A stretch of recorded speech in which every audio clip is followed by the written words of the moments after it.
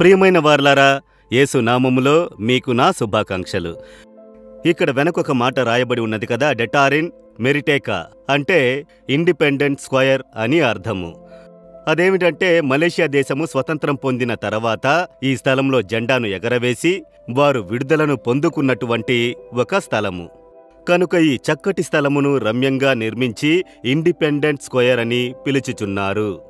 ఈ దేశము స్వతంత్రము పొందినది జ్ఞాపకము చేసుకునే ఒక సుందరమైన స్థలము.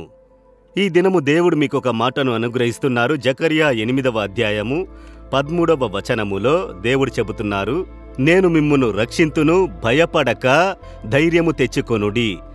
మిమ్మును ఆశీర్వాదముగా ఉంచునట్లు నేను రక్షించెదను. మిమ్మును ఆశీర్వాదముగా ఉంచినట్లు నేను రక్షించెదను. యేసుక్రీస్తు అంటే రక్షకుడు అని అర్థము. పాపములో నుండి మనల్ని రక్షించినవారు, శాపం నుండి మనల్ని రక్షించువారు. అలా అంటే ఊరికే పాపక్షమాపణ ఇచ్చి అలా విడిచిపెట్టెదరా? కాదు, నేను మిమ్మును ఆశీర్వదించునట్లు రక్షించెదను. ఎందుకంటే ఈ పాపములు ఆశీర్వాదమునకు ఆటంకంగా ఉన్నవి. కొన్ని పాపములు శాపములుగా మారి ఆశీర్వాదమును చెడగొట్టి తరతరాలుగా పాపములు వెంబడించి ఆశీర్వాదమును కోల్పోయిన కుటుంబాలు అనేకమైనవి ఉన్నవి. అయితే ప్రభు అయిన యేసు మనల్ని రక్షించినప్పుడు మనల్ని ఆశీర్వదించుటకే రక్షించెను. కనుక పాపము నివర్తి అయినది, శాపము తొలగినది, ఒక పూర్ణ ఆశీర్వాదము మనలో కలుగుచున్నది.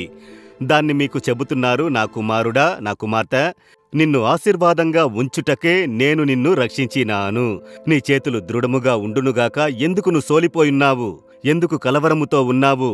నేను రక్షింపబడి దేవుడు బిడ్డగా ఎందుకు నాకు ఆశీర్వాదం కూడా లేదని ఎందుకు కలత చెందుతూ ఉన్నావు? నీ చేతులు దృఢపడనిమ్ము, మంచిగా నీ బాధ్యతలను నెరవేర్చు, నేను నిన్ను ఆశీర్వదించుదునని దేవుడు వాగ్దానము చేయుచున్నారు. నేను నిన్ను ఆశీర్వాదముగా ఉంచుటకే నేను నిన్ను రక్షించాను.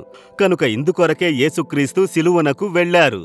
తన కాళ్ళు చేతులను చీలామేకులు దిగగొట్టుటకు సమర్పించుకుని రక్తము చిందించారు, మనల్ని రక్షించి మనల్ని ఆశీర్వదించుట కొరకు.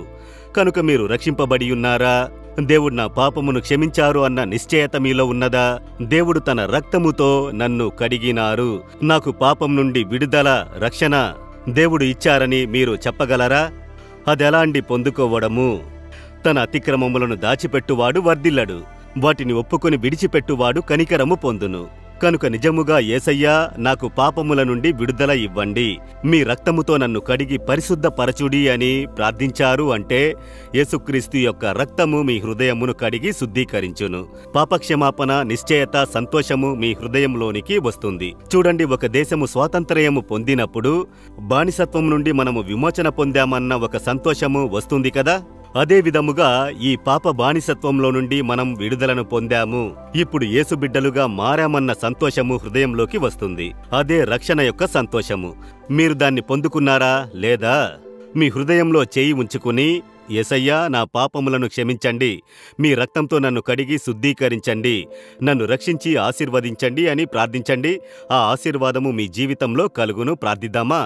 తండ్రి, ఎవరెవరు తమ హృదయంలో చేయి ఉంచుకుని యేసయ్యా, నన్ను రక్షించి ఆశీర్వదించుము అని ప్రార్థించుచున్నారో వారిని మీ రక్తంతో కడిగి పరిశుద్ధపరచి రక్షణ ఆనందమును ఇచ్చి ఆశీర్వదించుము. యేసు నామములో ప్రార్థించుచున్నాను. Amen, amen.